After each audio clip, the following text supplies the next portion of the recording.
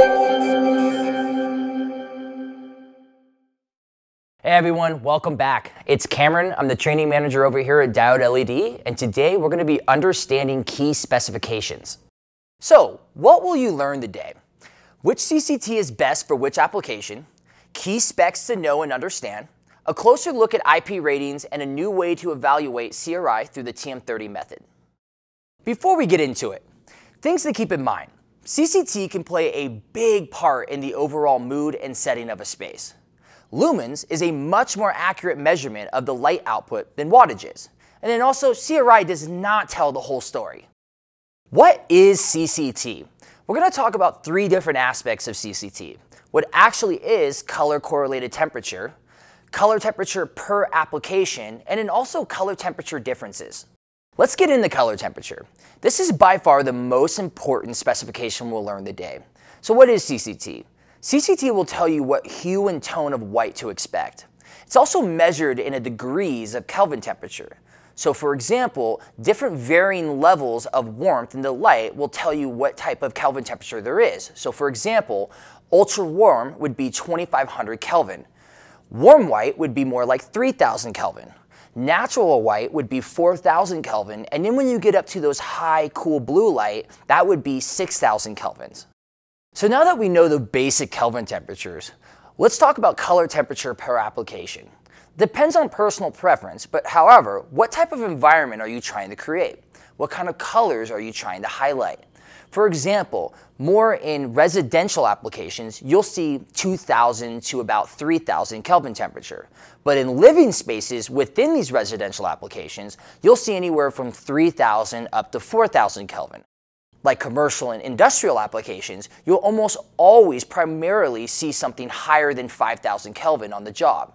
But again, like we said earlier, this is personal preference. Just depends on what your clients and customers want. So let's talk about color temperature differences. Two lights can have the same CCT but look different. This is something to keep in mind when specifying different lights for different projects. Key specifications. So one of the most important is lumens per foot, the brightness of an LED measured per foot. Remember though, your customers might be thinking watts per foot when they mean lumens per foot. Watts per foot is the measure of electrical power. Nowadays though, we always use lumens per foot when trying to display the measure of brightness within a fixture.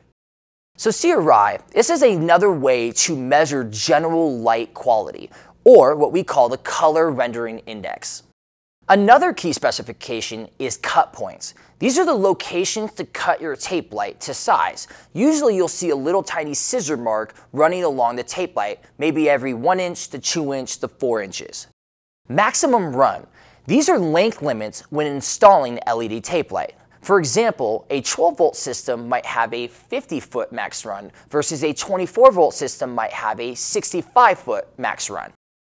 What is an IP rating and why is it important for LED lighting? An IP rating is an international standard that is a classification of degrees of protection from dust and liquid. We're all familiar with lighting fixtures being rated at either IP65 or IP68, but what do those ratings mean? IP stands for ingress protection. The first number deals with the varying degrees of protection from dust, and the second number is from liquid. All wet-located lighting systems will usually have a 6 for their first letter and at least a 5 for their second number, hence IP65. All submersible systems will have a rating of IP68 or higher. TM30, a new and very exciting method for evaluating light source color rendition, or CRI. CRI simply gives you a rating from 0 to 100 for the entire color spectrum, but this does not tell you the whole story. Your tape light might be 90 CRI, but the red is only 40% of true red. The TM30 method actually gives you a true rating on individual colors such as red, green, and blue. Red is by far though the most important color, so making sure your tape light has a high R value, 70 or higher, is very important. Remember the TM30 method the next time you're specifying tape light. Now that you understand key specifications, let's keep in mind some of the things we learned. Make sure you understand your customer's CCT preferences. Also, remember all those key specifications we've learned: lumens per foot, cut points, max runs, and then also that we need to take a closer look at CRI using the TM30 method. CRI does not tell the whole story. Thanks again for learning about understanding key specifications. My name is Cameron, training manager over here at Diode LED, and until next time.